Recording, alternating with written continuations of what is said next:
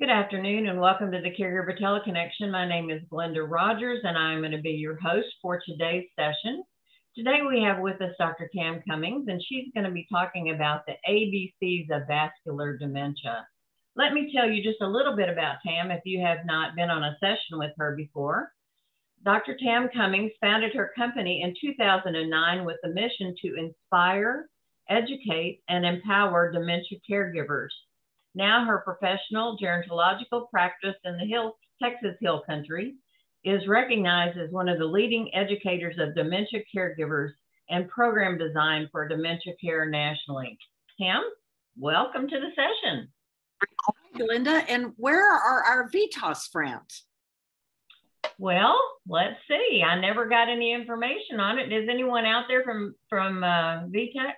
Let's see. Hi, yes, it's Candace. There you are. Hey, there you are. We Hello. just didn't get information on who it would be, Candace. Please go ahead and tell us a little bit about VITAS. Sure. Thank you so much for having me today. I really appreciate it. So my name is Courtney Hernandez, and I'm with VITAS Hospice.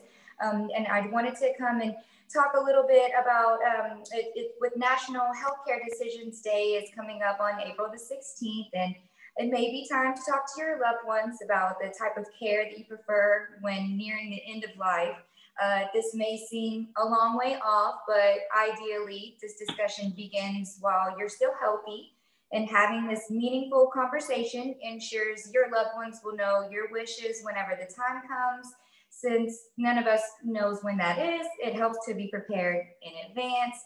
And so an advanced care planning directive can always be changed, yet having a written document or roadmap that details your choices will ensure that you have the medical care that you wish, even if you can't communicate it later to your family and your loved ones. So during the last 6 months of your life or so, you may want to be free from treatment that doesn't make you feel better, but instead can make you feel almost worse. So you likely will want to be comfortable in a familiar setting and surroundings of home and loved ones with the best care available. And you may desire compassionate care from a team of specialists, including nurses and doctors, assistants, chaplains, and bereavement managers, and others that can support you and your family. And focusing on quality of life during the remaining months can mean that you choose hospice care. So hospice enables you to choose your care setting, whether it's in a private residence in your home, or assisted living facility, skilled nursing facility, or an inpatient unit. What sets apart hospice is the coordinated care that you'll receive. And it offers comfort and dignity of your final months. And hospice can also provide respite care for family caregivers who need a break so that they can keep giving you their best care as well. So whatever option that you do choose, it is helpful to provide clear directives to your loved ones, and discussing care plan with the family means that no one has to guess what your preferences are. And you likely will want your family to be relieved of the stress so you can spend time together and share memories and thoughts. So as you consider, these important life questions, VITAS is here to assist you, and you can always call us for any information. The number is 1-800-723-3233. And you can always visit vitas.com as well. You can find a plethora of information on our website. So we definitely will offer support from VITAS, which is the nation's leading provider of end-of-life care. And we are available for information, admissions, referrals 24/7. So that's my hospice spill, and I really appreciate everyone letting me be on the call and speaking with you today. Thank you so much, and thanks to VITAS for sponsoring the call today for the session today. Yes, ma'am. Thank you. Bye-bye. Okay, you ready to go, Tam? I'm ready. All right, let's go. All right, so, she just said something something that was really very important. Having that conversation before the crisis hits, it helps survivors feel better. It helps us all get better. I had an aunt and uncle begin to plan their end of life care about 40 years ago. And we finally had to stop them because their playlist was now 12 hours long of what they wanted. They just had gone crazy with it. But it's so important to have those conversations. And it's, once you do it, it's done, and everybody knows what mama wants, what daddy wants, what and then we're all united. So it really is such a helpful thing. But today we're going to talk about vascular dementia. And Glenda, this is, got to press the right buttons here to make my stuff work. Okay, so when we think about vascular dementia, like all of the dementias, do you want the good news or the bad news? And of course, you know, I'm all positive, want to be positive. Let's look at the good news. We can be preventative of vascular conditions, medications, diet, exercise, paying attention to our cardiovascular health, paying attention to our diet, to our sugar, understanding that our true blood pressure is not me handing the nurse my dominant right arm, but it's me having the nurse take my blood pressure, standing, sitting, lying down on both sides. That's my true blood pressure. So every now and then I need to have my true blood pressure taken. It means paying attention to our cardiovascular systems and just to our overall body health and care. It is really terrible things. It's diet and exercise. It's doing things for ourselves that we should be naturally doing, and we don't because processed foods covered in sugar, and we all love sugar. That really is so much of it.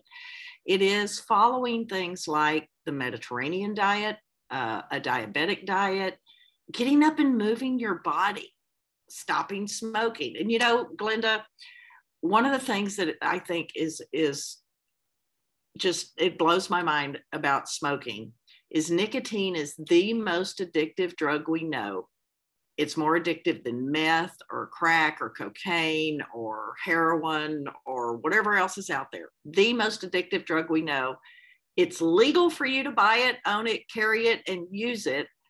Yet we have no official rehab for you as a smoker. We just tell you to quit. But everybody else, we send to an actual physical place to help them quit smoking.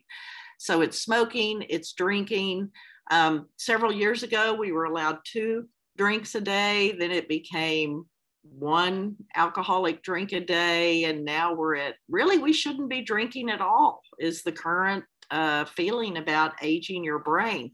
Now, for those of us who are in Texas, I just heard a collective gasp because as Texans, we are leading the nation during COVID in drinking, but drinking is really not good for us at any point in our life. And it's not good for us as we age.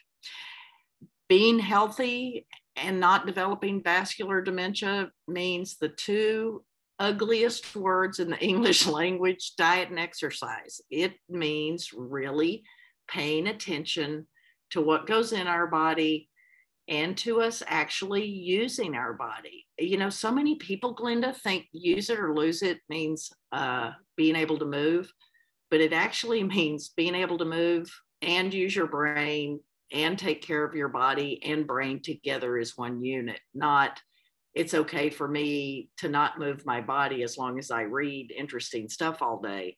It means an equal balance of both of those. And it's diet and exercise because our brain wants our body to move, because when we move our body, it produces certain chemical reactions in the brain, and because humans evolved to move.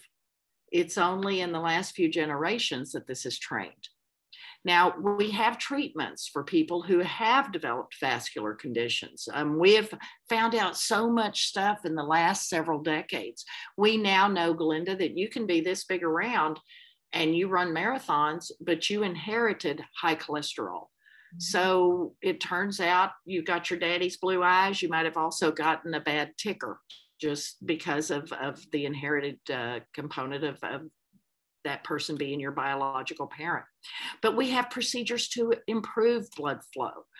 We have stress tests that we send people to.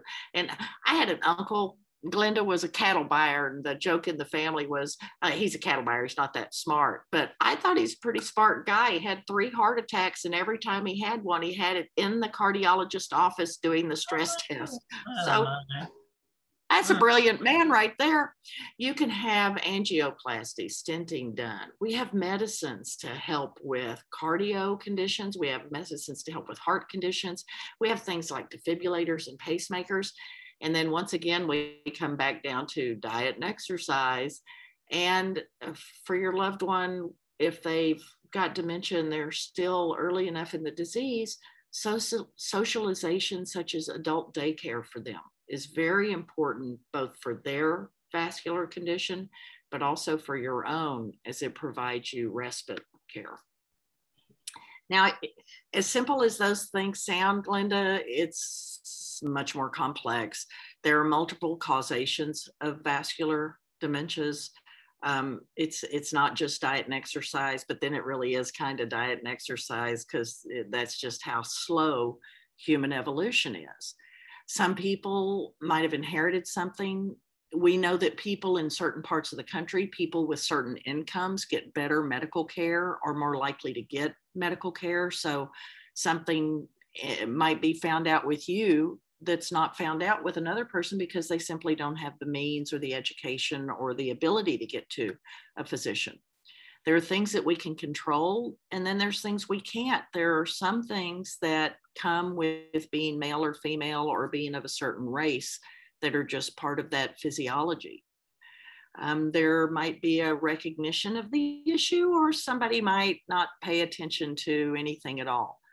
And for many people, you might think about going so far as surgery to help with a physical condition, especially obesity is a serious thing with vascular conditions.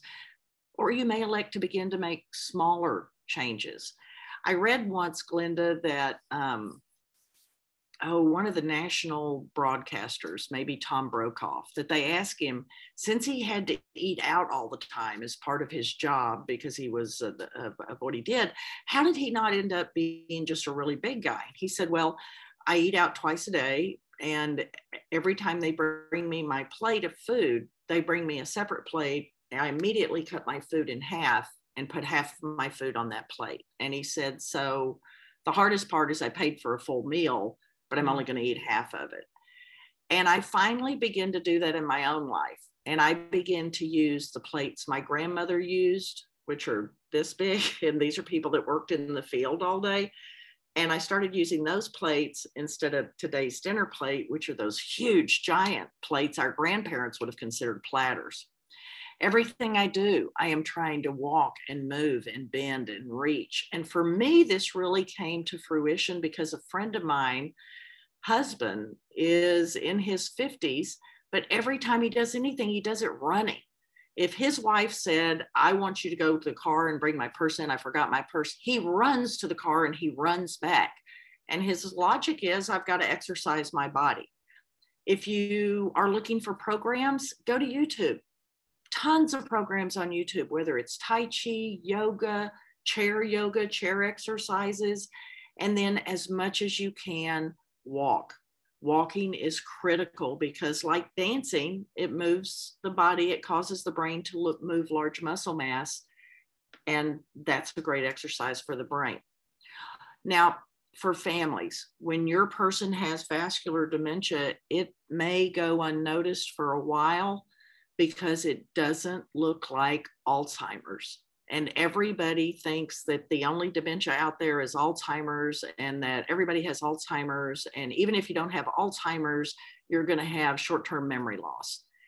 And in vascular dementia, Glenda, you may not have short-term memory loss right away. You might not have, your person might not have short-term memory loss until very late in the disease, although they could have vascular dementia and have short-term memory loss. But the presentation is different. In Alzheimer's, we always think about people going down the slippery slope. They just continue to go down the scale from adulthood to infancy. In vascular dementia, because the condition being caused and that's causing damage to the brain is happening in very tiny places, and it's a cumulative effect over time. Whether it's one massive thing, it's a different presentation. The family suddenly realizes that something's really wrong with mom. And many times, Glenda, the family can actually point to, on this date, something got different with mom. And that's usually an indicator of vascular. But then the person appears stable to the family for a long time, but then there will be a step down. And so vascular people stair step through the stages. And what we know is so difficult for the vascular dementia family is that every time their person stabilizes, they think it doesn't get any worse. Whereas the Alzheimer's family sees this daily decline of it gets worse. Does that make sense, Glenda? Yeah, it absolutely does. I hadn't thought of it that way, but yeah, it makes sense.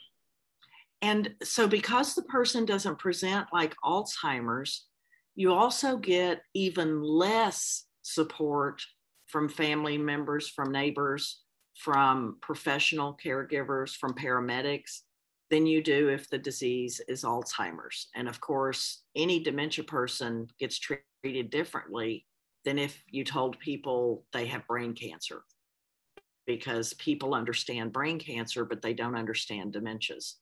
So the families don't get as much support, and the families, people with vascular dementia, Glenda, have a higher level of physical and verbal agitation. And we don't quite understand that. Maybe it's that they can feel their brain's not working. And it's like when you and I can't find that word and it's just starting to frustrate you because you can't find that word. And maybe it's something like that. Maybe it's that they're angry that they can feel the thought and then the thought is gone before they can even get it out. But they tend to be more verbally and physically agitated. And so as regular humans, every time my loved one with vascular dementia does something wrong, I point it out to them, even though that's the absolute last thing I should be doing. I should understand this person has brain damage. Stop pointing it out to them. Their brain doesn't recognize anything's wrong. But in a person with vascular dementia, they may recognize something is wrong because they can no longer move part of their body because the stroke was so large. Or they may have changes in them that you and I don't recognize. They don't see the world around them the same way anymore. So when you and I walk by too quickly, we scare them. And if they're naturally a fighter, they're going to kick or punch out at you. And you caused that behavior, not them, because you didn't recognize you were scaring them, because as part of this disease, your person tends to be more physically and verbally agitated. And every time we tell them that there's something wrong with them, you only make it worse. Mm-hmm. And that presentation is not quite the same as the Alzheimer's person, where typically the first thing noticed is the lack of short-term memory and that beginning to repeat everything. And then, of course, for people with vascular dementia, in many cases, that dementia didn't just appear overnight. It's been in place for a long, long time. And what we know is if you have any dementia and live long enough, Alzheimer's creeps in as well. And so there's a good chance in vascular dementia that a lot of families actually have a loved one with Alzheimer's that has joined the vascular dementia as well. Now, vascular dementia is acquired cognitive and functional impairments that are the results of the effect of something vascular. So there's 4 reasons dementias are named, Glenda. They're named for the doctor, they're named for the brain, frontal temporal dementias, they're named for what they're going to do, or they're named for their actual cause. And when I ask it at conferences, I'm always amazed that I say, and so a dementia that would be named for its actual cause would be, and nobody gets it. The answer is clearly vascular dementia. Vascular dementia is telling you something vascular caused it. It's just that we still have people that don't recognize Alzheimer's is between 40 and 50% of the dementias, not 90% of the dementias, but closer to 40 to 50%, which means that vascular dementia is most often misidentified or labeled as Alzheimer's dementia, when in reality, the person has vascular dementia occurring. Did that make sense, Glenda? It does. I had experienced that with a personal friend of mine that I thought she might have vascular dementia, but as I took her to the neurologist, he said no, it was Alzheimer's. It was kind of like what you were talking about. There was a plateau, and so I'm not sure, but at any rate, I understand the difference. Okay. Now, the bad news for grandkids and great grandkids is that we believe that today's teenager will have extraordinarily high cardiovascular deaths that will occur in their 30s, their 40s, and their 50s. We believe that we will have the highest levels of diabetes we have ever seen in people in this group when they reach their 30s, their 40s, and their 50s due to the amount of sugar and processed food they take in. So today's 6-month-old children, Glenda, recognize the golden arches. Yep. And it's not unusual that children leave a school where they ate processed food, and on the way home, they have more processed food, and then they get home and they may have more processed food and then have processed food before dinner. And human beings never ate that way. I think people are probably shocked when they realize that a kid's meal at any fast food restaurant today is actually the size of the adult meal in 1950. And wow, that's extraordinary to people, because I'm staying at a very nice hotel this week where the hamburgers are all half-pound hamburgers. And every time I see that, I think, who is eating this giant portion of hamburger? Because I don't want to eat that much hamburger. So, and human evolution is very slow. But in 1 century, Glenda, in 4 generations, we've gone from people who routinely walked 8 miles a day and people who consumed 1.5 pounds of sugar per year. People ate freshly grown foods. They grew their own foods, or they knew who they were buying their food from. Their chickens ate bugs and grasses, which are what chickens are supposed to eat. Their cattle or animals that they ate were freshly produced by them or near them. Their milk might have even been their own milk. And yet these people did all of this work and ate much smaller portions of food and calories than we did. And at the same time, since I have been in school, and I graduated high school in '79, we have stopped physical education in high schools as a mandatory thing we must take, which just blows my mind, because physical education is something I've got to use the rest of my life. And at the same time, we discovered video games. And the result of that is I am at the very end of the baby boomers, and my generation moves 80% less than my grandparents did. But I still move more than teenagers do. And today's teenager eats 154 pounds of processed sugar a year. And so we believe aging will go backwards for the first time in 300 years, because we move less in the introduction of so much sugar and so much processed foods. We are the most overweight, overmedicated, and least moving people in history. And this happened very quickly. This is a shot from the 1930s. This is the 1960s. By the 1970s, you were starting to see bellies show in the 80s. And then in 53 years, we went from this very famous shot at the space shuttle, or at the liftoff of Apollo, to today's crowd at a football game, which is a lot of obesity, and the body mass index is out of balance. So, Glenda, I wasn't moving enough before the pandemic. I don't know if you noticed that, but the couch potato actually has a little tiny pizza box there. COVID hasn't helped. People have been afraid to get out. Dementia family caregivers have been basically locked down. One of the things humans do when we're panicked, when we're grief-stricken, when we're full of anxiety and depression, is we do eat for comfort. I'm part of the Clean Plate Club, Glenda. I was raised that it was a terrible thing to not eat everything on your plate. It's very difficult for me to order at a restaurant and cut half the food in half and put it away. I'm like, but you still have to do it. That giant big gulp is actually like 3,000 calories of soda.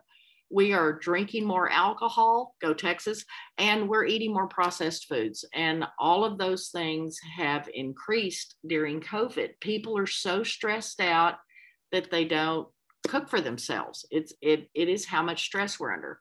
The body mass index is a height to weight ratio formula that it's also determined by your age, and it tells you how much fat your body is carrying. And it is certainly affected by where you live. There are areas of the country where you are very much looked down upon for smoking, and there are areas of the country where smoking is part of regular life. There are areas of the country where food, you can find vegetarian or vegan restaurants. There are areas of the country where I believe in Texas, if we could figure out how to bread and deep fry water, we would do it. There are places where you drive. There are places you live where you walk everywhere. There are people who have gotten more and more sedentary. When I visited Italy when I was in college, I was astonished that this 80-year-old couple climbed 7 floors to their house every day, multiple times a day, because the thought of doing that was just horrifying to me. And now I realize how much better shape they were in, because it almost killed me when I did it. And I was 21. I should have been in shape. It is that we eat a lot more red meat. A routine serving of steak in fine dining is like 1.5 pound ribeye, and people eat it. We eat less vegetables, whereas before meat was so expensive, Glenda, we really all did get a small percentage of meat, and the rest of our food was made up of vegetables. And then we have higher levels of homocysteine, which is a hormone in your body that can make you appear to have dementia when you don't. So things in our bodies are affected by what we're doing to it, what we're not doing for it, what we inherited, and then also it's affected by where we live. And that, Glenda, for all of that lecture, brought us all back to vascular dementia. So what vascular dementia means is that something is happening to the brain that is stopping blood flow. And that is going to be something that's some sort of cerebrovascular disease or cardiovascular disease. It is the second most common named dementia, but once combined with another dementia, it becomes mixed dementia. And the most common mixed dementia is Alzheimer's and vascular dementia. The families are under a great deal of stress. They typically find that their person is not correctly diagnosed. And so the information that they're getting on Alzheimer's doesn't apply to their person. And so it can feel very, very weird to them. Signs and symptoms of vascular dementia: that concentration, communication seems impaired. There are memory problems, but short-term memory, it may not be affected. There begin to be changes where they either begin to walk too fast or they begin to shuffle. There begin to be symptoms like stroke. And a stroke, Glenda, most strokes occur in the middle of the night. Most strokes are transient ischemic attacks. Most strokes, the stroke would feel like a headache, but I hate to say that because I don't want you to have a headache and think you're having a stroke. Vascular dementia can cause personality changes, but normally it just kind of enhances that person. There can be depression and irritability, and a lot of times these get untreated because irritable people, folks tend to avoid, and depression in people with dementia is angry, annoyed, agitated, and aggressive. And so instead of seeking treatment for depression, this person ends up being shunned by the staff or by caregivers or by family, instead of realizing there's something wrong with my person we can treat. Frequently in dementia, urinary incontinence begins in stage 5 and bowel incontinence begins in stage 6. But in vascular dementia, urinary and bowel incontinence can begin much earlier as the result of some type of stroke activity. Now, vascular dementia is typically diagnosed by using CT scans because they can make the horizontal and axial images, which give the doctor that picture of the slice of the brain. The PET scan uses special dye to light up regions of the brain that would indicate there's been stroke there. EEG measures electrical activity in the brain, and if there's an area where there's no electricity going through, that's an indicator something has happened. The MRI is the one where you lay in the tube, and these are difficult for your loved ones to do. Most of these tests are pretty fast, but the MRI is about an hour of them laying very perfectly still, not moving, not turning their head while they listen to something going dong. To me, it's like being inside of a big bell, dong, every few minutes. So your loved one may not be able to do an MRI, or they may have metal in their body and couldn't do an MRI. But the MRI is the one that makes the three-dimensional picture of the brain that allows the doctors to see if there have been strokes or infarcts, whether there have been transient ischemic attacks, whether there is ischemic damage in the white matter, whether there's damage in the gray matter. It gives the doctor the full picture of what they're seeing, including whether or not the brain has shrunken and how much volume loss there is. The neuropsych testing is a terrible day for your loved ones. So on the day they have to do that, they're going to be angry when they come out. They're going to be flustered and frustrated. Do something nice for them that day, a nice meal, whatever will make them feel better, because that's a hard and stressful day of people reading them paragraphs and then expecting them to be able to answer it. And they're doing it to figure out what areas of the brain are damaged. The next one is the HIS, the Hachinsky Ischemic Scale. Now, Glenda, this is looking for types of, for stroke activity, an abrupt onset and change in mental status. When a family tells me on August 16th, mama changed, it may not have been a stroke large enough to put her in the hospital, but it was the stroke that put her brain over the edge. So we know with TIAs, you may have dozens of those, Glenda. So the first 12 didn't make a difference, but the 13th one put you over the edge. The person has that stepwise deterioration. Instead of going down the slippery slope, they're stepping down. They tend to be more confused at nighttime. A lot of complaints that the doctor won't be able to find necessarily something definitive, but they're feeling pain and you want to treat them for pain. They may have emotional incontinence, which means they may just suddenly tell you everything they need, or there may be sudden outburst of laughter or crying. And then there's usually a history of hypertension, a history of stroke, and evidence of cardiovascular conditions. And you've got to think, folks, when the doctor says, is there a history of cardiovascular stuff? That includes things like heart attacks, heart replacements, valve replacements, bypasses, quintuple bypasses, shunts, stents.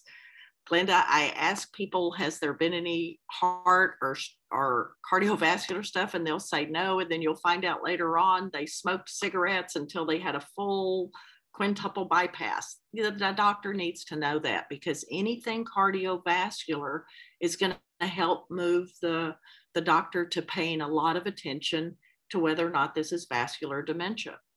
Now, as the disease attacks the different lobes of the brain, you get somewhat different behaviors or movements than if it was simply Alzheimer's disease.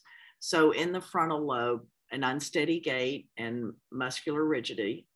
You may see paralysis. And this is, Glenda, when we think about somebody having a massive stroke on this side that literally paralyzes one side, but it can leave some eye and head movement paralysis, an inability to use speech, because speech is in our frontal lobes.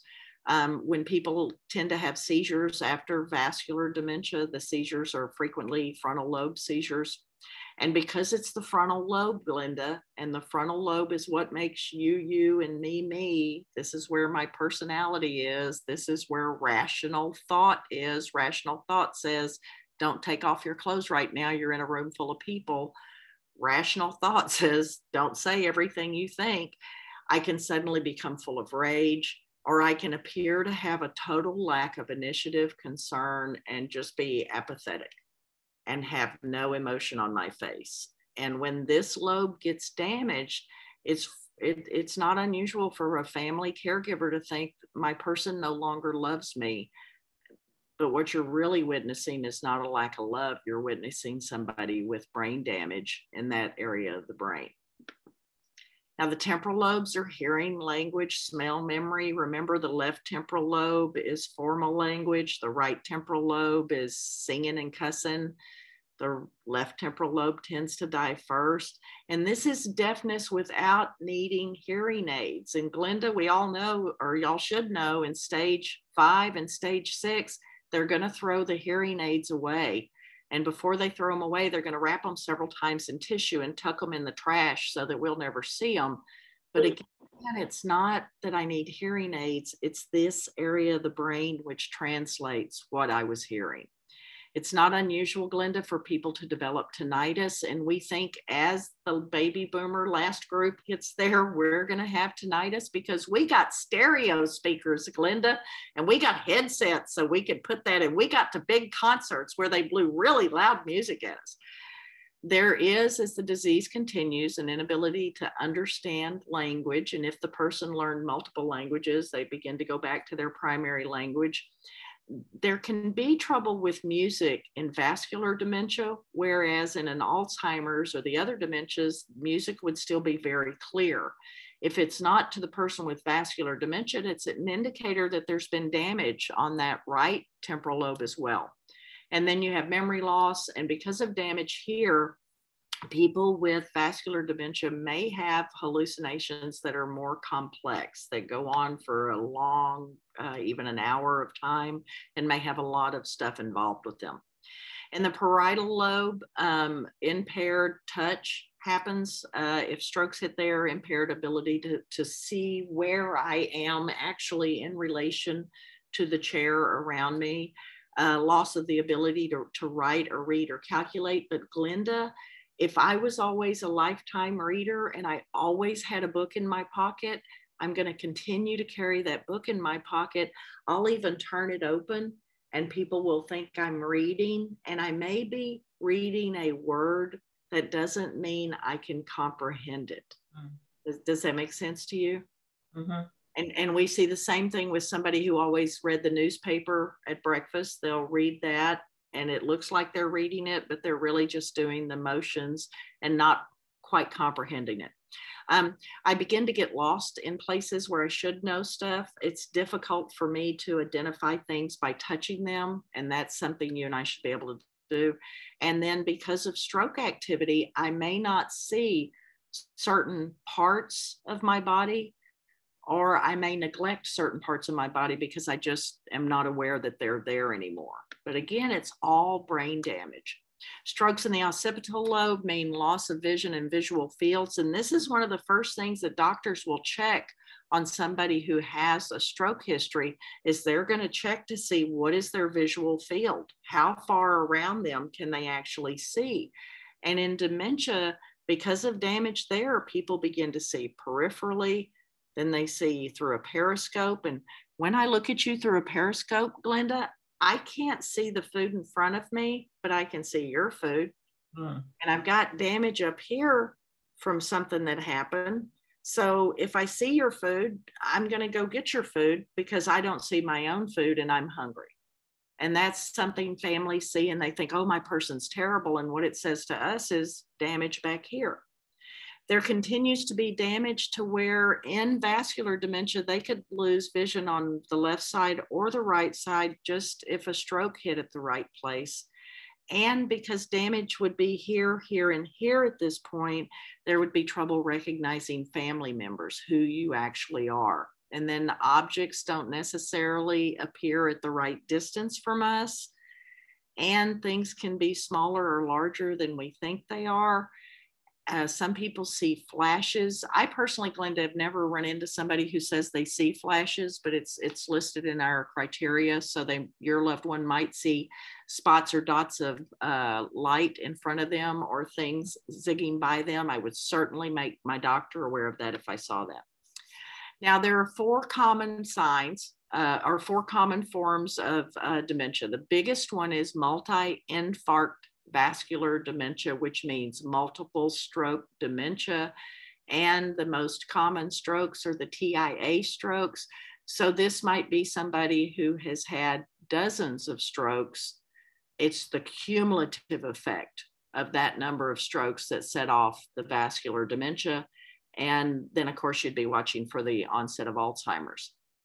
Binswanger dementia is one where the vessels, the small blood vessels don't quite get oxygenated blood to the areas of the brain that it needs to get to. And then single strategic infarct means that there was a massive stroke that happened in the middle part of the brain. And then small vessel disease, this would be where I would be looking for things like white matter on the MRI. Is there a white matter disease? Are there white matter hyperintensitivities? What is going wrong with the small vessels? And it will usually say chronic small vessel disease, Glenda, on the MRI, but no one ever tells the family they're talking about vascular dementia. Does that make sense? Mm-hmm. Okay. These are different types of strokes and things that you see. They're trying to give you an idea of what each of these looks like as they train physicians to be able to recognize these different ones. And you can tell just from the drawings, these show up differently on MRIs. So on MRIs, the number one with the large infarcts would show that there's an area of the brain there that's not there. Others would show little tiny dots. Others would show complete areas gone. So the different image that the doctor is looking at tells them what type of stroke your person has had, and that then would give you an idea of which type of dementia your loved one would have. Now, multi-infarct dementia may be written as multi-infarct vascular dementia. It may be written as MID. It may be written as multiple stroke dementia. So you see, Glenda, part of the reason for the family's confusion and the professionals' confusion is nobody has said this is exactly what we're going to call it. We're not going to call it anything else. So it is multiple infarcts where the vessel was actually blocked by a clot. That's an occlusion, the clot, and that caused the stroke. And it would be a large one or it would be multiple ones. And the big infarcts are the ones that have the big clots that are in large to medium-sized blood vessels. The TIAs are in the teeny tiny blood vessels. Now, as I say that, Glenda, remember that you have 100,000 miles of blood vessels in your brain. And that's why those TIAs, those transient ischemic attacks, that's why a person can have dozens of those. And it's only the next one that finally shows that something's wrong with the brain. Does that make sense? Because you're dealing with something just so tiny. The impairment can be across multiple domains, which means it could interfere with cognition and short-term memory and long-term memory and sensory memory. It could interfere with the person's ability to move their body. And they could, at the same time, have strokes happen and not have the loss of visual field or not have movement or gait challenges. And the family will think they've completely recovered. And it may be the next one that causes everybody to then realize they've now crossed a line. Binswanger is there are strokes that, remember, that's the chronic small vessel disease. The strokes are happening in the white matter of the brain. Gray matter is what we think of, Glenda, with the brain, but on the interior of it is the white matter. White matter is called that because the neurons are sheathed in white myelin. In myelin, and myelin is white, but that is where the neurons begin to make the connectivity into the nerves that will run down through our body. And that's where the brain begins to run the body. That's how the body operates, is through that white matter. And so in Binswanger, you've got high blood pressure, the artery walls begin to get too thick, so there's not enough blood flow going through, and the person will appear slow, they'll appear lethargic, they may sleep a lot. Very early, they begin to lose control of bladder and bowel, and they may have emotional ups and downs, depression and anxiety, all as the result of this inadequate blood flow that begins. And this, Glenda, is a dementia we see in people in their 40s. It's not unusual. This is not normally a dementia we would see in somebody over the age of, say, 65. This is thought to be a dementia of a younger person. Strategic single infarct, the lesions or the stroke occurred in the areas of the brain where there is higher cognitive function. And so that would mean the areas of the brain that help us learn new information, and also help keep us in balance and help keep us move. And so having the type of dementia means your loved one's not going to move the same as other people. That means they're going to have, going to need to be watched closer for any type of skin breakdown, and make sure that they're getting the chair exercise to help them stay as limber and as range of motion movable as possible. But it also means that they've got things happening in their brain that have caused these strokes to happen. They had lesions in their brain. So they had little dead areas in their brain that began to accumulate because of the strokes. And then finally, there was one big stroke that is what caused your person to tip over. I don't feel like I'm explaining that well enough. Cerebral small vessel disease is an umbrella term, and it is one of the more common terms that we hear in vascular dementia. And when I look on MRIs and am helping a family understand what the MRI actually says, Glenda, these are the words that I'm looking for. I'm looking to see if the doctor found any of these things in that MRI summary report, because the doctor thinks that the family clearly understands that I just told you vascular dementia with cerebral small vessel disease, and the family has no idea that that's what's on that report. So look for any words on your MRI report. If your loved one has had an MRI, look up the words you don't understand. Trust me, somebody has put them on the internet. Look up the words and you will figure it out like a jigsaw puzzle of what they're telling you. And if you don't have time to do that, call me and I'll help you figure out what it says. But any of these things written down on the MRI are clearly telling you this is vascular dementia and this is the form. And Glenda, I want to know the form because I want my doctor to know this is what my mother has, because I don't want it. Does that make sense? Mm-hmm. Exactly. You've got to be an advocate and figure all this out. And protect yourself. And this is the dementia we can protect from. You've got to be aware of cerebrovascular disease. And if the doctor says your loved one has these things, these are all things that lead to people having strokes. These are all things that lead to clots breaking off. They're things that lead to the brain not getting enough oxygenated blood. And so it can simply be those things that cause your loved one's vascular dementia to begin to happen. Now, when I was growing up, Glenda, this one, I'll go back for just a second, arteriosclerosis. When I was growing up, we only had two dementias. We had senility, which was Alzheimer's disease, and we had arteriosclerosis, but we called it hardening of the arteries, because as the plaque built up, those arteries became stiff. Now, if you have a doctor who uses those two terms, you need to run and go get another doctor. Shouldn't be using those.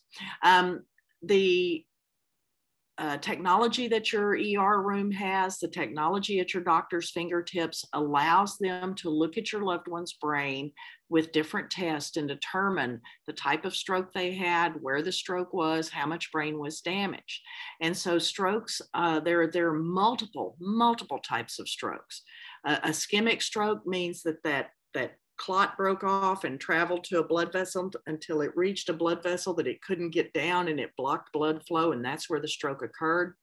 Hemorrhagic stroke means the blood vessel actually ruptured, and most people don't survive those strokes, Glenda, because blood is rushing into the brain and it kills the brain because it compacts it. But other strokes can occur in any area of the brain, and a stroke feels like a headache. But at the same time, I say that if I have a headache, immediately stick your tongue out. If you can stick your tongue out, it's a headache, not a stroke. But there are also some rare forms of Alzheimer's where the person has intense headaches as a sign of their dementia.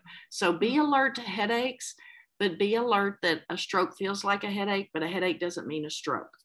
That's what I wanted you to get out of that, Glenda. Got it. And then the stroke occurs because the body was unable to get oxygenated blood to go to every area of the brain.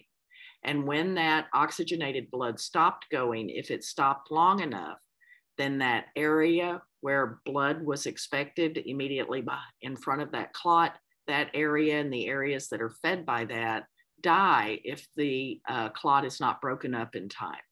And depending upon the type of stroke and the size of the blood vessel, it determines how bad the stroke is going to be, how quickly it will take your person to recover, and how much they will be able to recover. And it's all based on the size of the clot, how far the clot got, and how long before clot busting drugs were introduced to the person, how long before they got to the hospital, other medications that they were on. All of those things would determine how bad the stroke was.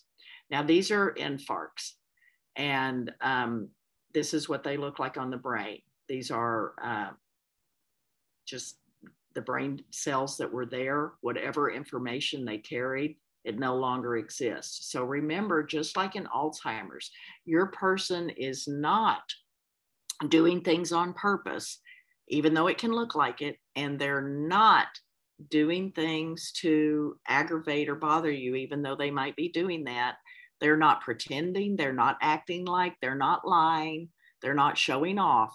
They're simply responding to brain damage. It's just their brain damage is different than the Alzheimer's brain damage. Their brain damage is occurring based on what area of the brain is going through these different cardiovascular things that are happening to them.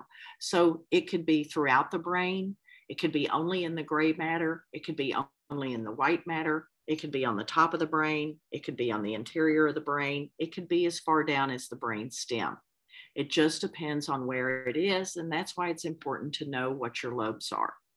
Now, other signs of vascular dementia are sudden confusion, trouble paying attention and concentrating, decline in their ability to think through a situation, to be able to plan and use their executive function.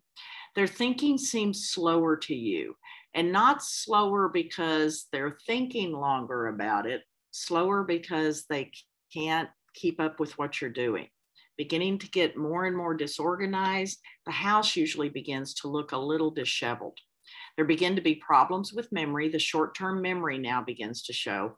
And remember, more restlessness, more verbal and physical agitation. One of the things I ask people to do, Glenda, when I see them is let me see you walk, because I'm looking to see, is the gait steady or are we leaning off to one side? Do we look like we're out of balance? Signs for family, sudden and frequent urges to urinate that just came out of nowhere. Normally incontinence, bladder incontinence, Glenda, begins with my person had an accident. And then about a month later, they had another accident.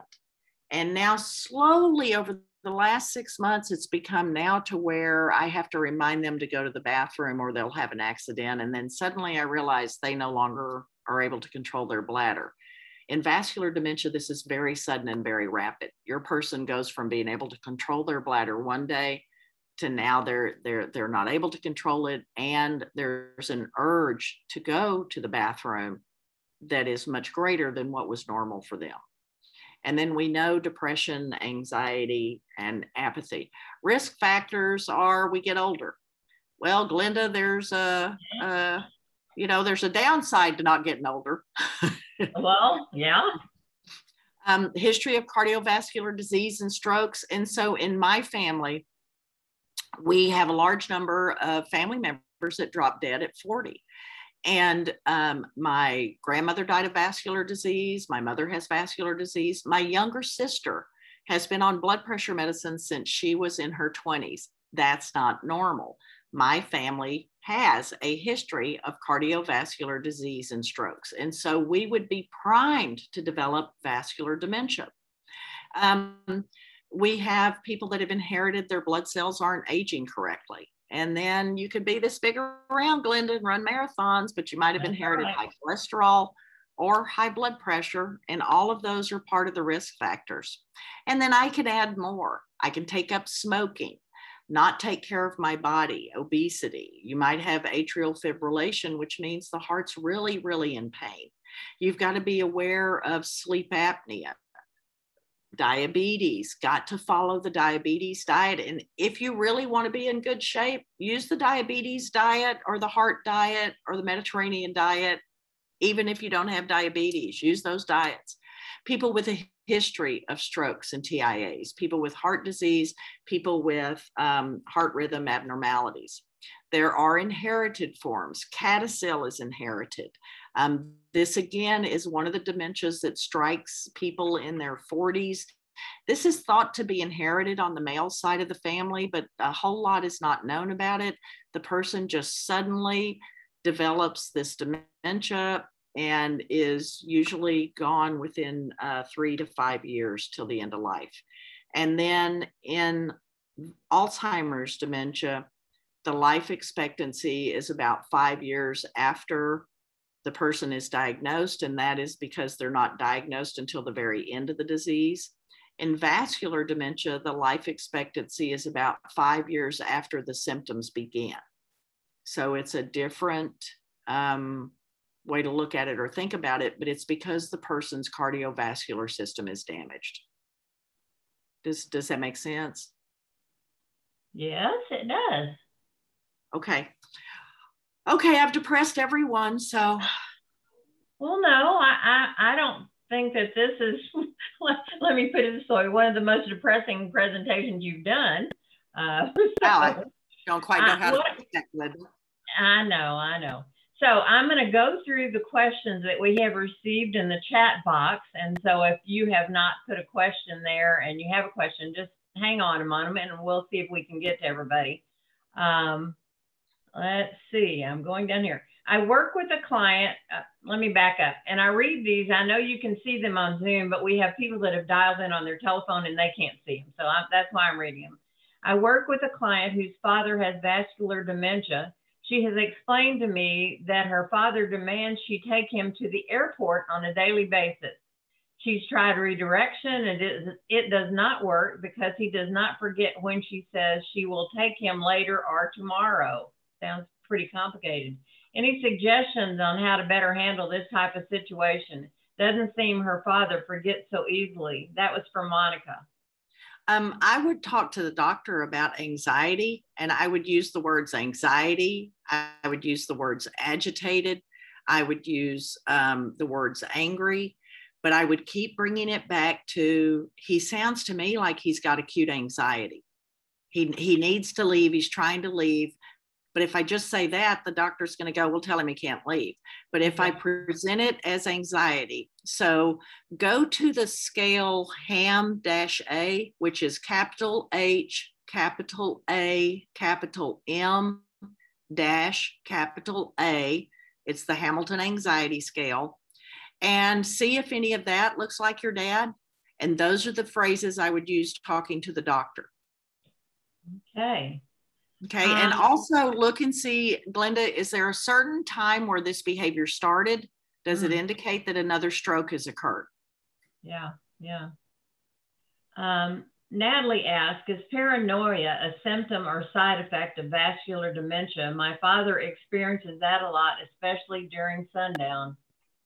It's very normal as part of sundowning, and it's very normal as part of dementia. And also, if your dad has hearing impairment or vision impairment, they are more paranoid because they can't understand the world around them. So try talking slower, try moving slower, and talk to the doctor about an anxiety medication.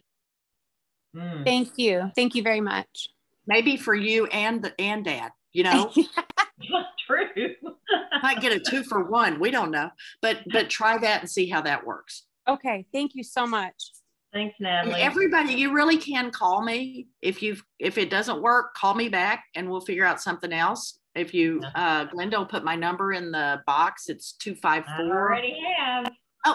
Well, call me anyway. But for those of you at home, those of you on your telephone, to reach Tam, you can call her at 254-216-3668. Okay, Angie says, my mother has problems sleeping throughout the night. After going to the restroom in the middle of the night, she will go to the living room to look out of the window or go to the dining room or kitchen to organize the tables. Is this common in vascular dementia? Uh-huh. So, yeah, they get up and get busy in the middle of the night. These are not slackers. You could talk to the doctor and ask about adding something like melatonin, a chamomile tea. If she were in a community, they would make her a tea and then lead her back to bed. They would do something with her with a little bit and then put her back to bed. But she's doing a normal behavior that is seen. What you want to make sure is that she doesn't leave the house. So to secure the house, we put a lock at the top of the door because none of us were ever trained to open a door by looking at the top for a lock. So it's just a simple latch.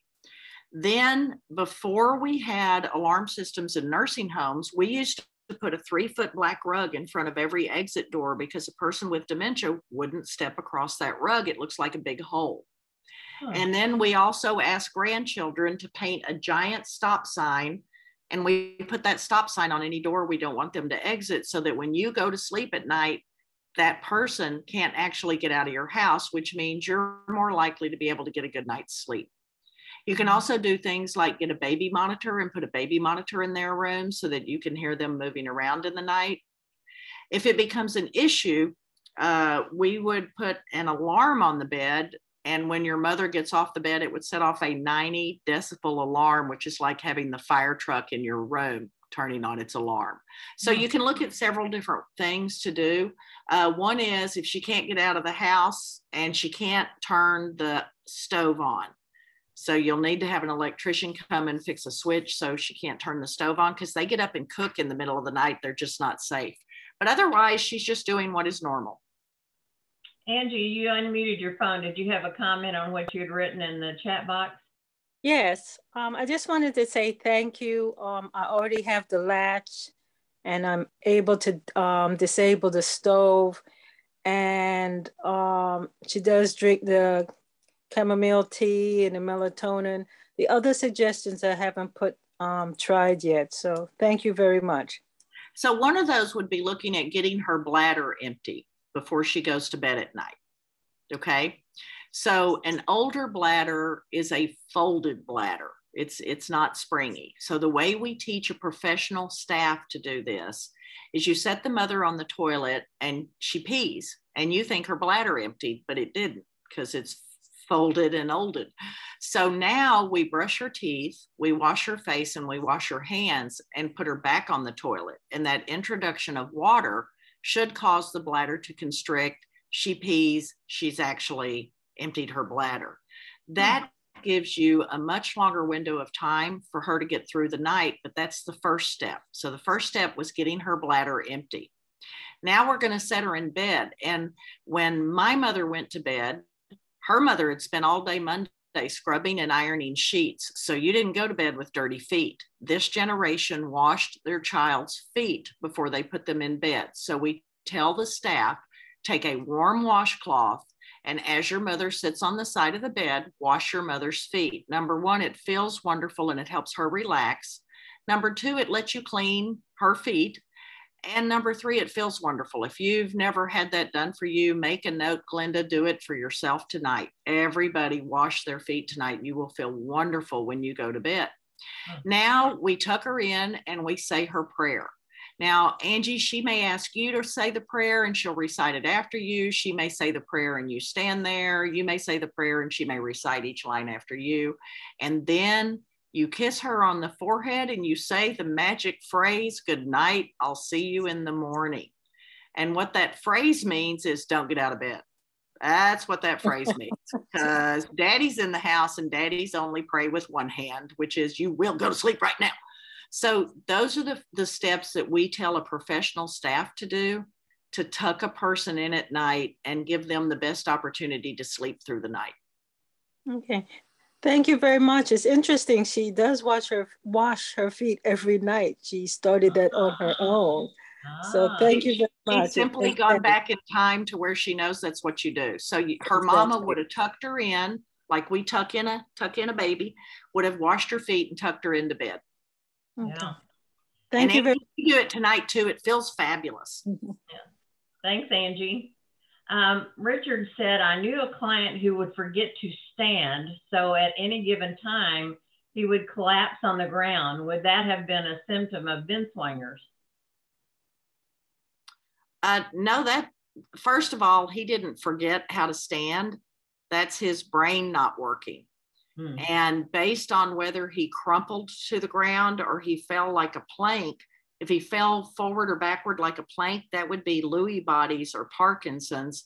If he crumpled to the ground, I would think of vascular, because they can suddenly have that piece of the brain cut off and drop as a result. So I'm not sure about Binswanger, but it would certainly seem a bit vascular. It would depend on how he fell, but it wasn't that he forgot.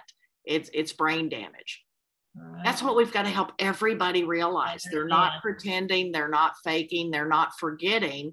That piece of their brain doesn't connect right now. Right. We need to keep telling that message over and over and over again. This is brain damage. It's nothing other than that. Linda asks, my husband recently had a brain view test. I'm not sure what that is, but you may know, Tam. And a brain what? A brain view, VIEW. The doctor is supposed to call and give us results. Are there any questions that we should ask about? And does it help determine if he's had TIAs or strokes? I'm not sure what a brain view is. I don't know what a brain view is. The only thing I know that's a brain view is an MRI or a CAT scan. And what I would ask is there anything that shows atrophy, volume loss, a lesion, or a stroke? Is there anything that y'all should be concerned about? Yeah. And then Linda, let us know what that is. Yeah, I'm dying to know what that is. Yeah, Linda, are you still with us? And can you unmute your phone and kind of tell us why? And she's got it in quotation marks. And so I'm thinking that's exactly what she was told. It's a brain view, but maybe it's a brain view MRI. Okay, well, let's move forward and see what else we have here. People want to know if they can get the slide presentation. I have not seen this one before myself, Tam. Are you going to share that with us? Oh, sure. Okay, good. So let me get to that right now. So after the call in a few days, you'll receive a follow-up email if you have registered for the call. It will be attached to that and any other information, resources that we want to share with you. This is Linda, if you want to talk about the brain view. Yeah, I looked it up. It's an EEG and an ECG and some visual and auditory processing speeds. So it's a combination of the EEG and the ECG. Interesting. Thanks for bringing that up. Yeah, he said it's new technology and that it was he actually sent on the portal the results of it, but he said they're too complicated for us to understand and it'd be lengthy. So he's going to call us in an evening, but we haven't heard the interpretation yet. I just wondered what we should be asking. I would think ask him if he sees anything that makes him alarmed. Does he see anything that gives indication of a stroke or a lesion? Is there any volume loss? Is there anything that they see that's abnormal? But I'm interested as to what they say, because this is it's interesting. What they're doing. It's our cardiologist. To see what information it gives you. Yeah, it was the cardiologist that recommended it. I would also recommend, Linda, that if there's any way for you to tape that conversation so that you can go back and listen again. Very good. In case you've missed something. If you can do that, I think that would help you a lot too. Great idea. And you can do that on your iPhone, right, Linda? Can't you turn on a voice memo or something? I think so. Yeah. I or the video even. Yeah, it's so complicated that you may need to listen to it several times to glean the information that you're wanting. Good point. Thank you. You're welcome. Okay. Especially since he's already reported out mere mortals like you and me can't understand it. So exactly. I think it'd be best if we all recorded it together. Exactly. Well, it was, Andy said it's so long that he couldn't do it in an office. Office visit is going to be at night when he had more time. That's now, if he shows up at your house with wine and roses, Linda, you need to call the law. I'm just going to throw that out right there. Yeah, he's an excellent cardiologist. We've been with him 25 years. Yeah. Okay, well then we trust him. We trust him. You need to report back to us, Linda, on that one for sure. Okay, we'll do. Absolutely. Okay. We wish you the best and keep you in our prayers. That's right. Anne wants to know, is aphasia only common in, she says AD, so I'm assuming it's Alzheimer's and not vascular dementia. And we've been hearing a lot about aphasia on the news because one of our longtime actors has been suffering with aphasia. So start again with the question, because as soon as you said aphasia, I went, poor Bruce Willis. Oh, yeah, well, there you go. Is aphasia only common for Alzheimer's dementia, not vascular dementia?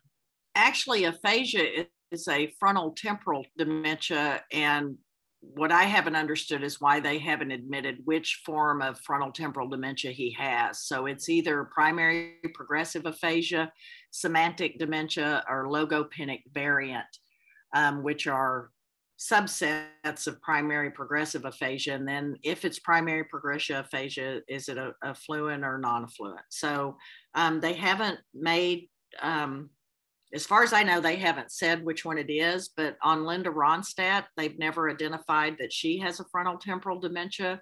So I don't know if it's the stigma. I don't quite understand what has happened to him. It's obviously, we all love Bruce Willis.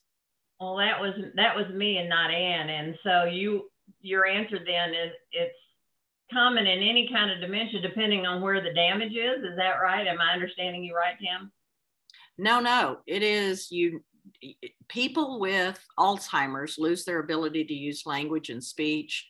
People with vascular dementia can have a stroke and lose their language or speech, but people with frontal temporal dementia in the communication disorder group, that communication disorder group is primary progressive aphasia, semantic dementia form, logopenic variant primary progressive aphasia. Okay. And so when they said aphasia and you look at his age, your first thought is this is a frontal temporal dementia. I don't understand why it has only been announced as aphasia. I assume the family just wants to keep some things private. Yeah. But that's not something that we think of with Alzheimer's or with vascular. Although we use the term aphasia to mean the inability to use and understand words or language or speech. Got it. Thanks, Anne, for that question. Kim wanted to know how she can listen to the replay. She came in late. Kim and others, these will be made podcasts and they will put on the Caregiver Teleconnection website, www.caregiverteleconnection, one word, caregiverteleconnection.org. And you can go to that site and listen to any of the podcasts that we've been doing for many years now. Anne wants to know, what's a good medication for depression for someone with vascular dementia? I was going to say bourbon, but I know that's wrong, Linda. I know that's wrong.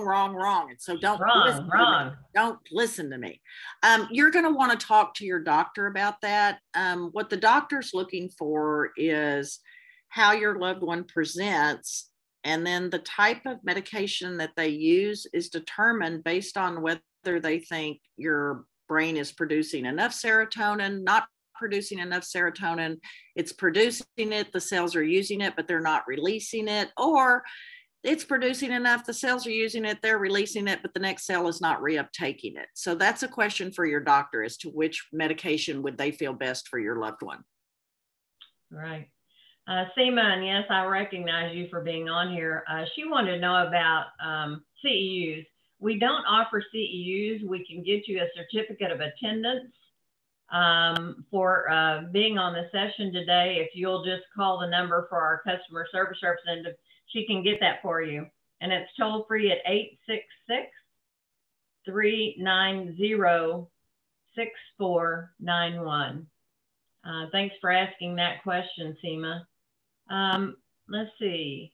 Condi says, my mom has had 2 strokes, the first many years ago and the last big one about 10 years ago. She seems to recover, but had delusional memory since the last stroke. Her memories often have some truth, but then go off the rails. 2 years ago, she became severely confused and started suffering from auditory hallucinations. She became completely disabled for a period of time, then kind of bounced back up, but not to normal. She still has the auditory hallucinations and is easily agitated. We have now placed her into memory care and she seems much happier. Her doctor never had noticed the dementia before her breakdown. I think she has had the vascular dementia since the last stroke, and it seems to be mixed with Alzheimer's now. She's 80. Does this seem reasonable? It does. It does. It seems reasonable, and I'm sorry y'all have gone through this for so long and you figured all this out on your own. So good for you. And she's calmer and happier where she is. So good for you. Good for you. You did good. You have to go now, write yourself a letter. This is for all of y'all. You have to write yourself a letter about what a good caregiver you've been. And this is a case of it right here. And it's been all of you. So your homework tonight, and Glenda will come to your house and beat you herself in person if you don't.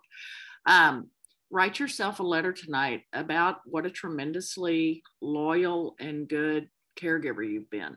Even when you've had moments where you've pulled your hair out and wanted to bite through nails, you've still been a good caregiver. And write yourself that letter, because in time it will be something you cherish. That's right, and you deserve that, thinking of yourself in that way. Tawny says, my mom casts before bed every night, but she still gets up 2 or 3 times to pee. And your mother has a bladder the size of a bird. My grandmother had a bladder the size of a bird. My mother has a bladder the size of a bird. I myself have a bladder only the size of a bird. A part of it can be if it was a perfect world, we'd all be doing our Kegel exercises and your mother's bladder would be fabulous, but it just isn't. So I would get a chuck from a medical supply house. I'd get 3 or 4 of them. I'd put those under her so that when she starts not making that out of bed, you don't have the whole bed ruined. And then I just, you can set up a bedside toilet right next to her bed if that's easier for her. But some people just go to the bathroom throughout the night and it's just their little bladder. Yeah. Okay, let's see. This is Seema again, and she says, my mother had COVID 8 months ago and feels like she's developed dementia. Not sure if she had it before or not. She recovered from COVID. Problem now is she recently started walking with a walker from being bedbound. She goes to the bathroom during the day, however, has urine incontinence during the night. She is completely soaked in the morning with 2 diapers and other linings. Whole bed gets wet too. Any advice on that particular situation? You need a bed chuck. You need a chuck on the bed, and you need to look at when is she getting her fluid, because to have that much fluid come out at night means that y'all need to look at when is she taking in fluid. And we want to encourage her to take in more fluid earlier in the day and not so much right at the end of the day. Okay, so in a community, they would immediately begin to look at when are they giving her fluid, how much fluid are they giving her. The other thing is, get a chuck, get a couple of chucks. These are going to be rubberized on one end, and they're like quilted white blankets on the other end. And you put those across the bed, and instead of washing the whole bed, ruining the mattress, and she lays in pee all night, the chuck absorbs the urine, and you only have to wash the chucks, not the whole bed. I really would look at, why is she getting so much fluid so late in the evening? Okay, is it medication? Is she getting a diuretic in the evening and she should be getting the diuretic in the morning? Is she taking heart medication in the evening and we really need to take it in the morning? So let's ask the doctor look at her medicines, or the pharmacist, which ones are any of these making her pee at night, and can any of these be moved? And then look at, when are we giving mom fluid that's making her do this, and look at if you can adjust that. Yeah. Sandy had a couple of things here, but we're really long, as we usually are. And she had mentioned an external catheter has been a lifesaver for her during the night. So there is something for women also, is there not, these days? As far as an external, I have seen something or talked to a friend that told me about that. I don't know. I don't know anything about it, Glenda. Don't know anything about it. Well, I think there is, and so that's something you can investigate on your own. As I said, we've really gone long, so, but Tam and I tend to do that because we want to try and answer every question that you have in every situation. Want to tell you or remind you that on Monday, April the 11th at noon Central Time, we're going to have a presentation sponsored by the North Central Texas Caregiver Teleconnection with Holly Glover, and it's about ambiguous and anticipatory grief. And so that might be an interesting session to hear about that also. Tam, do you have some final words? This has been a great session today. I've really learned a lot and enjoyed it. I have no words, as I sit here and look out at the gray beach and the gray water in gray Galveston. Yeah, I'll do my best. Now, y'all have a good time till we see you again. Everybody take care of yourself. Please take the time to write yourself a letter today, because what you've done is extraordinary, and realize what you're doing takes a toll on you, and we want to make sure you survive the disease. And then if there's anything Glenda and I can do to help, reach out and let us know. We will help. That's right. Do you know what our session is going to be next month, Tam? Are we going to do the ABCs of another? God, I have no idea. I don't know. Maybe we might be doing ABCs of Alzheimer's. I don't know. It could be that. Watch for the caregiver teleconnection. I don't remember. Calendar. And we'll get Tam help between now and then. So thank you so much for joining us today. It's been my pleasure to be your hostess for the session today. And I hope you will take care of yourself and join us again next month for our fun and games and good information also. So thank you once again. Bye-bye. Bye, Glenda. Bye, everybody. Take care of yourselves.